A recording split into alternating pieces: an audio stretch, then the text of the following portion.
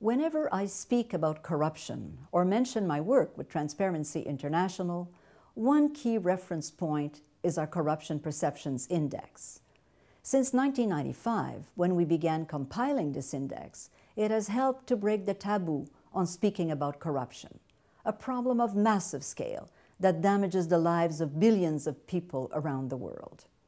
Today, I am pleased to present you with the 2009 edition of the Corruption Perceptions Index, a ranking of 180 countries on their perceived levels of public sector corruption as determined by expert assessments and opinion surveys.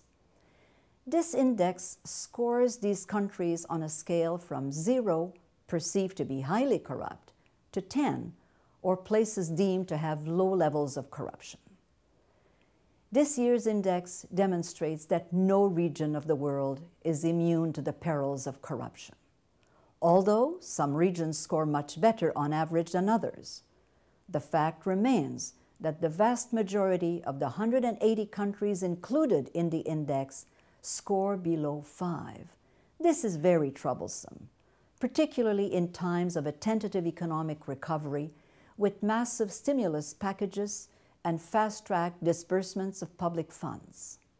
We must commit ourselves to tackling corruption, or all efforts at long-term economic sustainability will fail.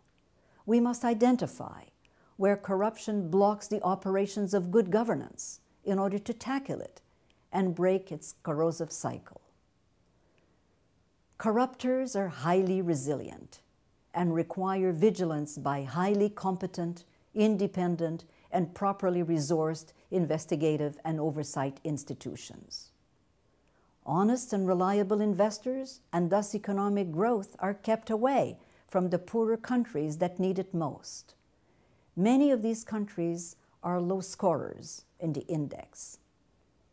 The 2009 index shows that we have reason to be concerned because in spite of gains made, corruption continues to lurk in places where opacity rules, be it in rich or in poor countries. Fragile or unstable states that are scarred by war and conflict linger at the bottom of the index.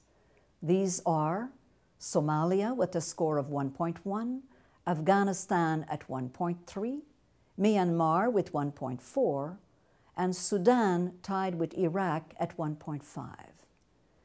Clearly, countries torn apart by conflict pay a huge toll in their capacity to govern. Our work in the last 16 years has shown us that stemming corruption requires strong oversight by parliaments, a well-performing judiciary, independent and properly resourced audit and anti-corruption agencies, vigorous law enforcement, transparency in public budgets, revenue, and aid flows, as well as space for independent and responsible media and a vibrant civil society. When these institutions are weak or non-existent, corruption spirals out of control, and mercenary individuals help themselves to public resources, feeding insecurity, impunity, and a seeping loss of trust in the very institutions and nascent governments charged with ensuring, at a minimum, survival and stability. In spite of this, countries at the bottom of the index cannot be shut out from development efforts. Instead, what the index points to is the need to strengthen their institutions and for the investors and donors active there to be as vigilant of their processes and accountable for their own actions as they are in demanding this from the beneficiary governments. In other words, we must activate the concept of mutual accountability to achieve gains in the fight against corruption. Which brings us to the 5 top scoring countries in the 2009 index. These are New Zealand with 9.4, Denmark at 9.3, Singapore and Sweden tied at 9.2, and Switzerland with 9.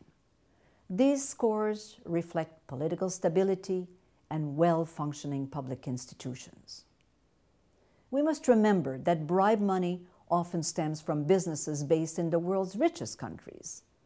Bribery, cartels, and other unfair business practices not only undermine competition, but contribute to massive loss of resources for development for all countries, but especially the poorer ones. Fiscal havens and global financial centers play a pivotal role in allowing corrupt officials to move, hide, and invest their illicitly gained wealth.